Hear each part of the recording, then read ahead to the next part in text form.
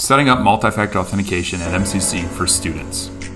Setting up multi-factor authentication is quick and easy. To get started, navigate to login.montcalm.edu and sign in. Once signed in, navigate to your profile icon in the upper right corner. Choose View Account.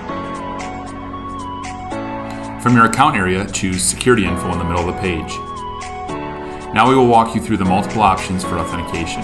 We recommend the Microsoft Authenticator app as the primary and phone text as the secondary. The Authenticator app is simple to use and can be used without an internet or data connection. We will set this up first. Click on Add Method. Now in the middle of the screen, you will have the option to choose your method. We will set up the Authenticator app first. From your mobile device, navigate to your App Store and add Microsoft Authenticator app. The instructions on your screen are easy to follow. We will do that now. First, agree to the terms of the app. On your mobile device, choose the option to scan a QR code, and on your computer, click Next.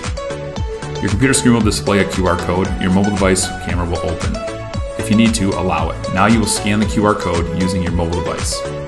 Hold your camera over the code and it will scan automatically. You will know you're successful if an approval notification comes through to your mobile device. If so, approve it, and you are successful. Now let's set up a secondary method. It is important to have multiple methods in place for password resets or if you get a new cell phone. To do this, click on Add Method on your computer screen, and you'll see a drop-down list with multiple options. This time we'll choose Phone. With Phone, we can decide between receiving a text or a phone call. We will choose a text message.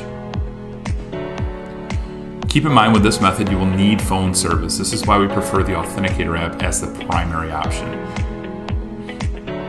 Once you enter your number, you will receive a code on your mobile device. Enter the code in the box on your computer.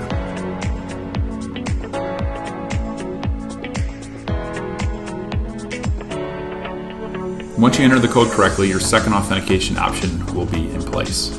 Now that we have multiple methods, we must decide on our default or preferred method. This is important. Locate the Set Default Sign-In Method link in the top of the computer page. From the drop-down menu, you will have multiple choices. We recommend the Authenticator Notification option. When signing in, this will send a push notification to your device for you to approve and allow the login. Notice the example on the mobile device on the screen. If you often find yourself without cell service, the token option might be best. With this method, you will access the Authenticator app and enter a rotating token as you see on the mobile device on the screen. Once you decide on your preferred method, confirm your choice and you are good to go.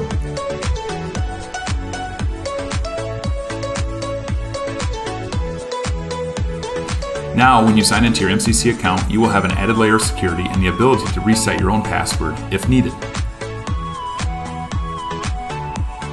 If you ever need to make changes or adjust your method, re-follow these steps.